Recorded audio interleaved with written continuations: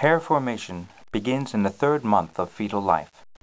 Each hair grows in a follicle, which is made from epidermal cells that grow down into the dermis. Hair is created by the multiplication of special cells at the follicle base. A hair develops as the epidermis thickens and cells begin to grow down into the dermis. This invading downgrowth forms a cap over some of the connective tissue to create a papilla. Cells of this papilla multiply to form the hair.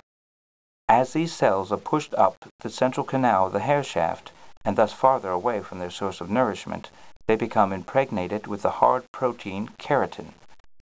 The cells of the papilla continue to multiply and are successively filled with keratin as the hair grows.